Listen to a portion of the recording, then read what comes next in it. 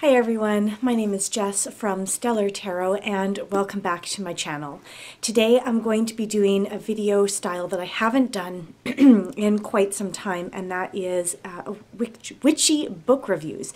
Specifically, I'm going to review two books today.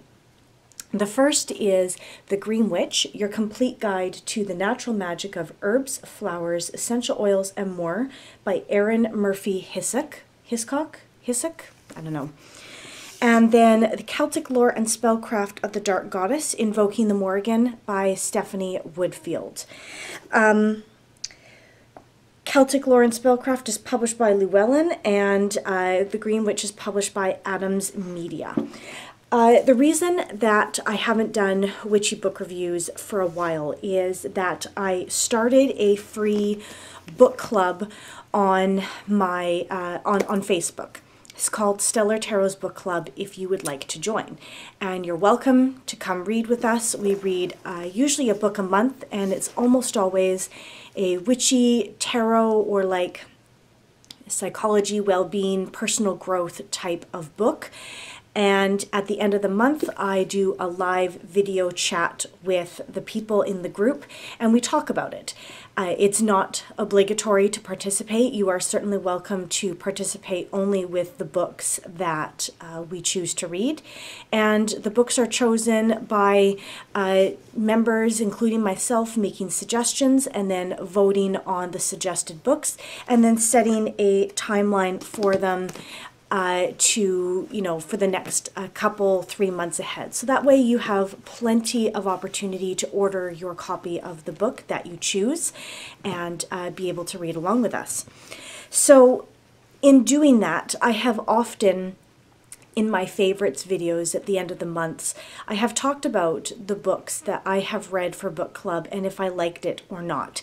And I've usually done that just so that people kind of know some of my thoughts. So I've kind of rolled a favorites video into a book review video, or I guess technically rolled a book review video into the favorites, and I'm going to stop doing that. I'm only going to talk about the books that I've read that were absolutely my favorites, if I really, really enjoyed them. If they were only kind of so-so, I'm not going to talk about them in favorites videos. I will, however, if I feel like it's relevant, review them in a separate video. So I apologize to those of you who maybe have been missing these videos and really feeling like you're feeling a little bit left out as far as the witchy books are concerned. However, if you would like to join the book club, the link is always in the description box below. All you have to do is request an ad.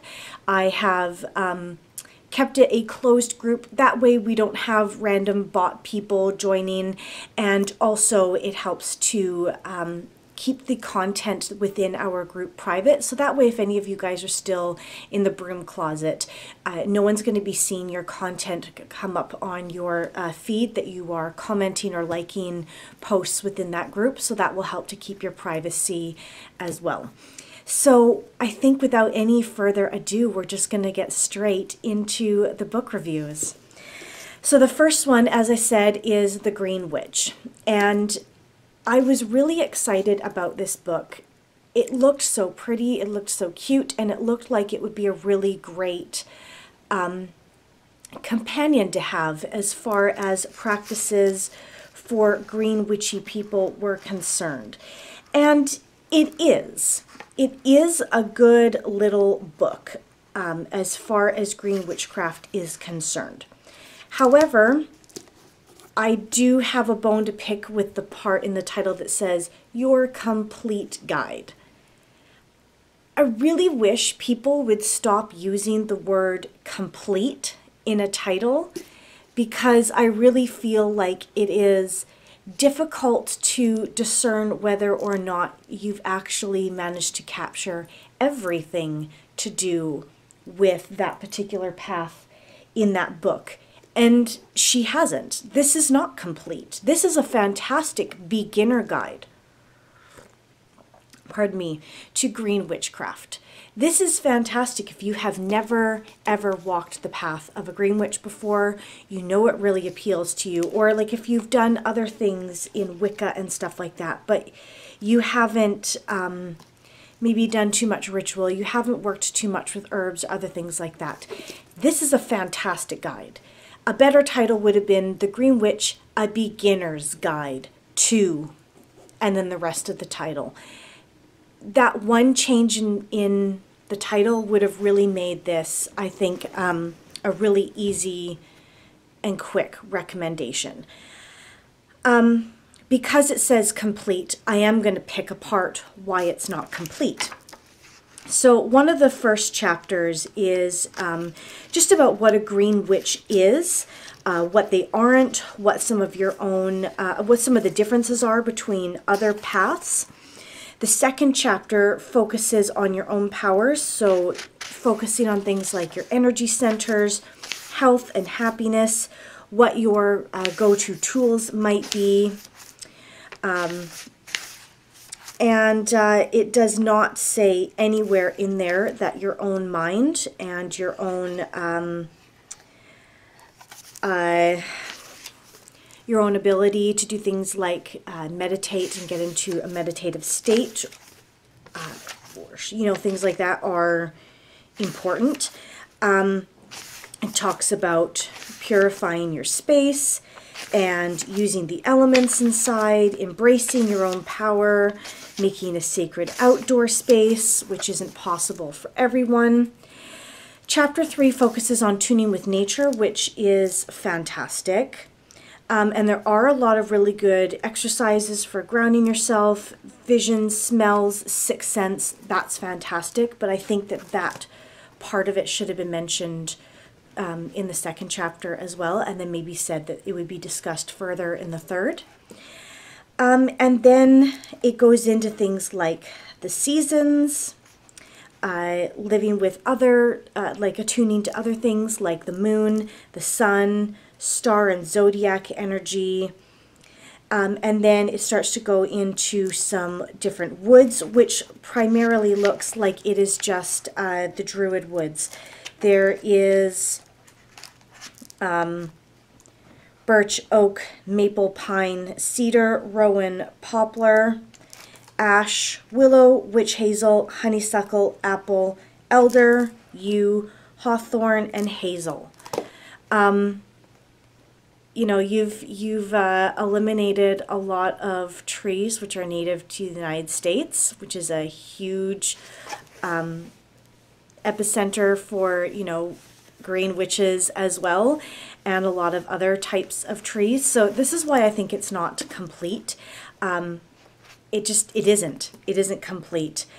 There's then information about a lot of flowers, but again, these are very popular, like garden flowers, and then some popular kitchen herbs like rosemary, sage, nutmeg, things like that. There's some very basic information on different crystals and stones. This is by no means a complete account of different crystals and stones. I think they've left out quite a few common ones that could have been very useful.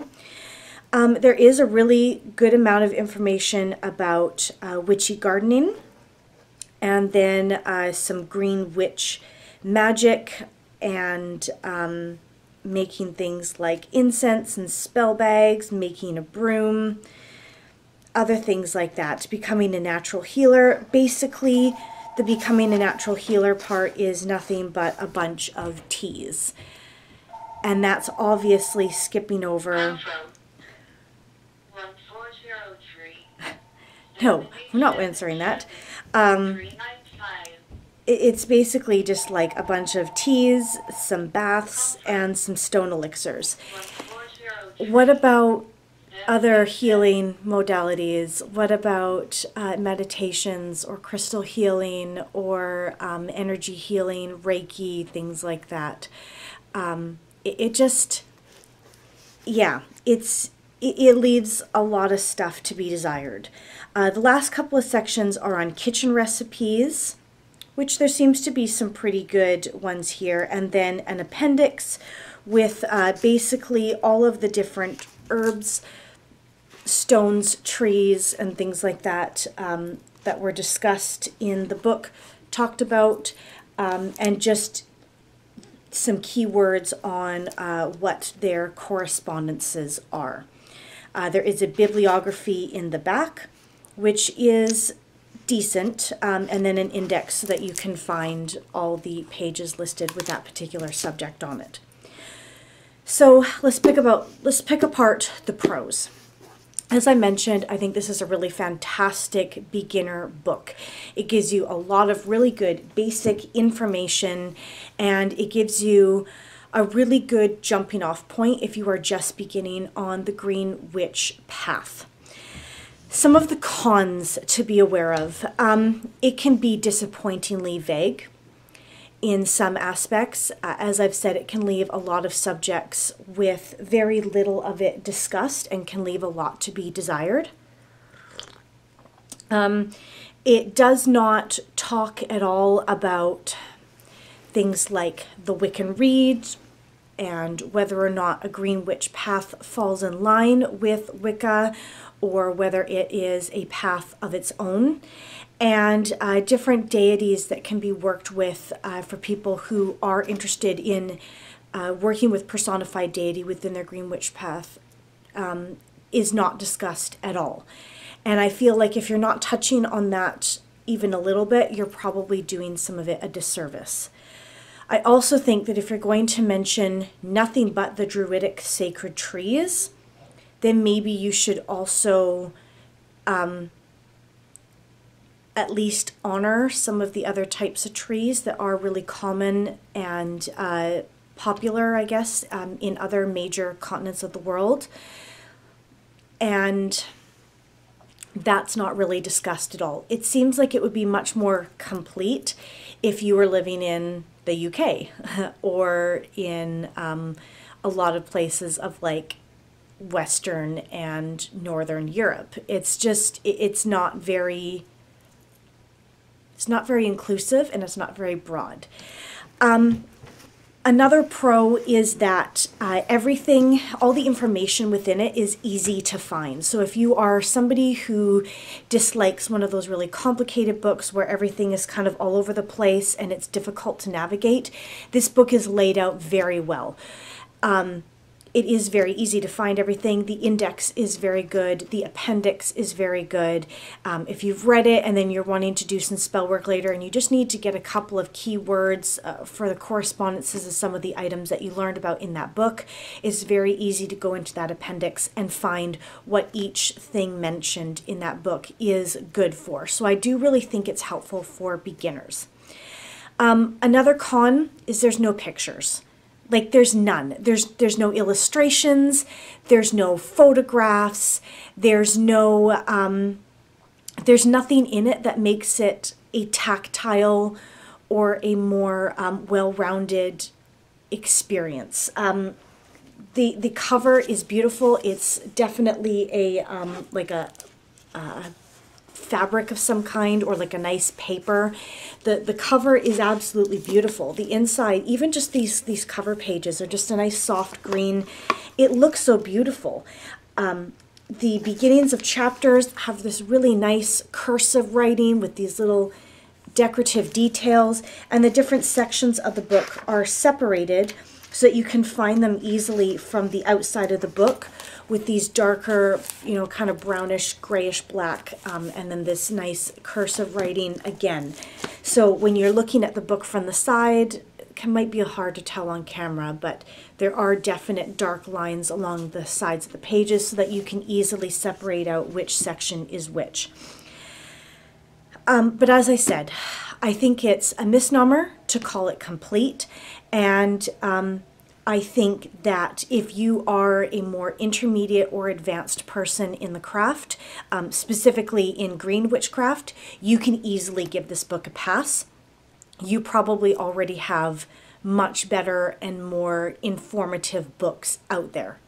Beginner, I would call this a beginner book. I would give it like a 4.5 out of 5. If you're looking for something on the intermediate to advanced scale, I'm going to give it like a 2.5 to 3 out of 5 because it's just not what the title claims that it is. So that being said, let's move along to the next book, The Celtic Lore and Spellcraft, Invoking the Morrigan by Stephanie Woodfield. Let me start off by saying this is a fucking tome. This book is huge, it is heavy, and it isn't the cheapest book. Actually, it's not too bad. On the back, it suggests $19.95 US and $22.95 Canadian. I can't remember how much I paid for it. I got this off of Amazon, I believe. By the way, the Green Witchcraft book was suggested $16.99 US and $22.99 Canadian. Interesting. Oh well. This is a tome. This is a beast. This is not light reading. This is the book, or a really good book to pick up if you are interested in learning a lot, and I mean a lot, about the Morrigan. If this is a goddess that you have found yourself really wanting to get up close and personal with and really learn a lot about her, then this is the book for you, or one of the very good books for you. This book is separated into 4 parts. Part 1 is Who is the Morrigan, and it predominantly talks a bit about the Celtic people and then the Morrigan in her mythology.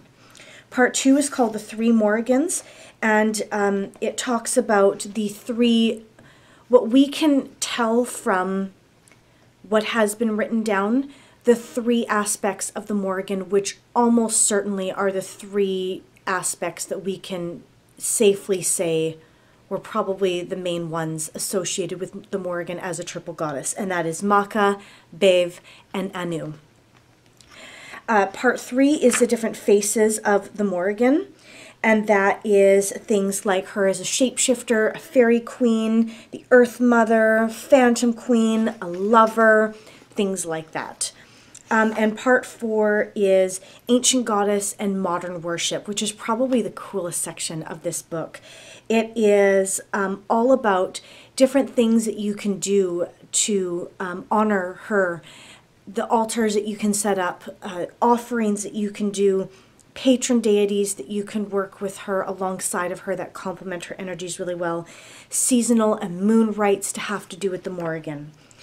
This book is very complete, I feel. Like there is not a lot about her that this book doesn't talk about.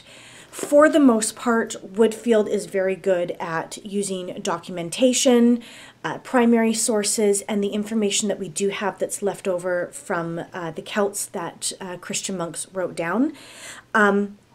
But she does give some personal gnosis as well, which I think is very helpful.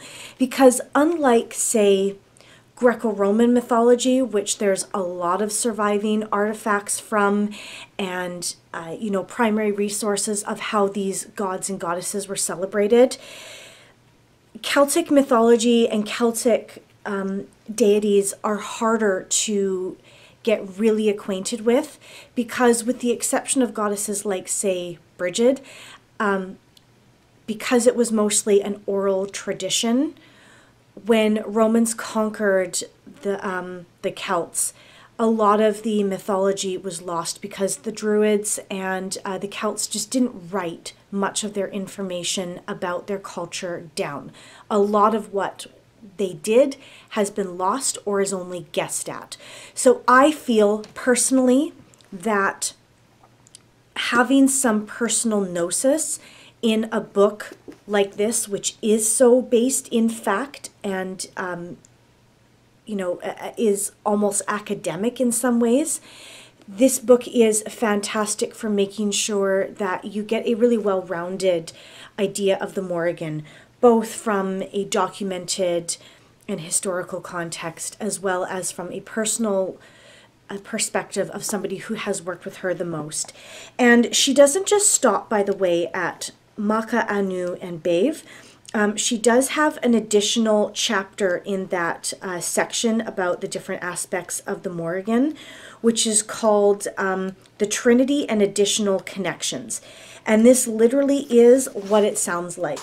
This is talking about the Morrigan as a triple goddess, but it is also about dissecting the other possible faces of the Morrigan, like Nemen, Anya, Danu, and other goddesses like that. She even gives spells, incenses, waters, oils, rites, rituals, prayers, incantations, and other things like that for the lesser known or lesser associated possible guises of the Morrigan.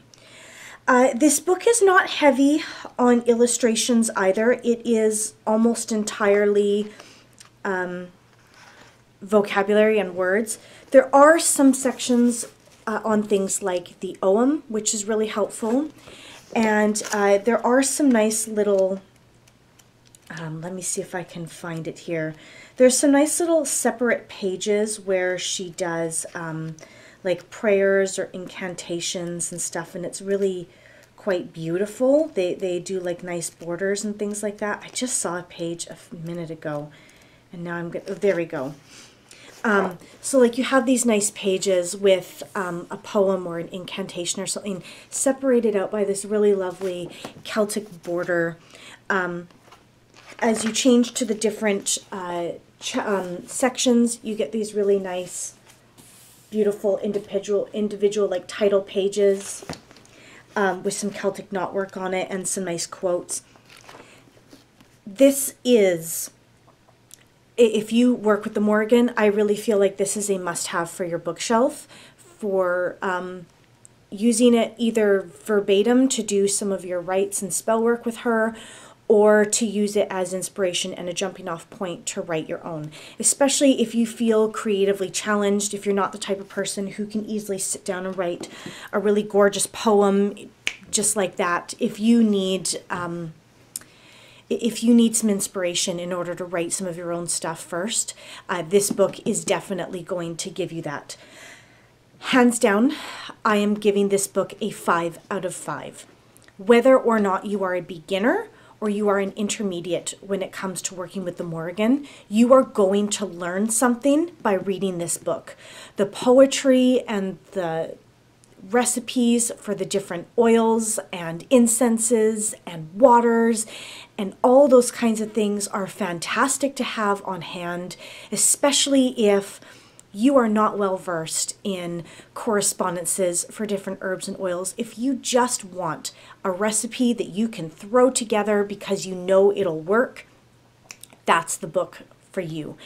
I do obviously feel, I don't even know if this is obviously, I do feel like it's important for you to kind of dive in and discover some of your own correspondences for some things, to play around with making oils and making incenses, because it's really not that hard once you give it a try. But for those of you who really do feel intimidated by the process of getting into that stuff, this book can make it a lot more user-friendly to just begin, and it can make the process of dipping your toe in the water a little bit easier. And I think if you're working with a goddess like the Morrigan, sometimes you need something that makes it a little bit easier for you to dip your toe in. She can be an intimidating goddess to work with at times. Personal experience speaking here. Sometimes she's an absolute dream and just like loving and delightful goddess energy to work with. And other times I feel like I'm being dragged in front of the principal, like I know I'm going to be browbeat. I know I'm in for a tongue lashing. I know I'm in for a, why didn't you just listen to me the first time kind of moment. So it is nice to have some things that are a little bit easier when you are in that kind of intimidated or just learning mode. So hands down, no matter whether you're beginner or intermediate, that book gets a 5 out of 5 from me. I hope that you guys have enjoyed today's video. I hope you have found my thoughts on these books helpful.